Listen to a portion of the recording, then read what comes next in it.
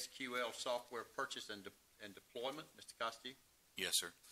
Brief history, this environment that we're using today for SQL services, which services over 78 databases, and many of the software products that you're aware of. The software products, for example, would be Eden Systems, PCSS, which the courts use, NetRMS, which the Sheriff's Department use, the software that runs the tax commissioners, tax assessors, and so on and so forth.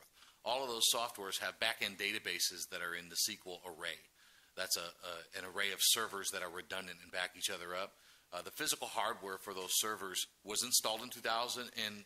It was purchased in 2007 and was out of warranty in 2011.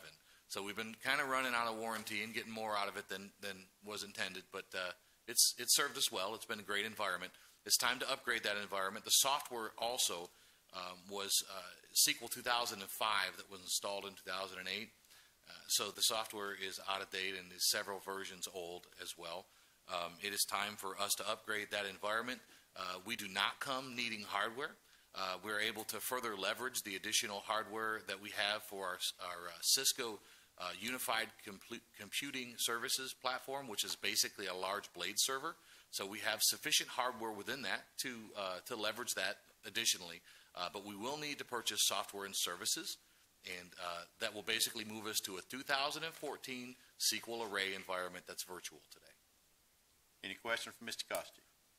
A quick question regarding the maintenance of the software. Is there any additional maintenance requirements? No, sir, not for the software itself.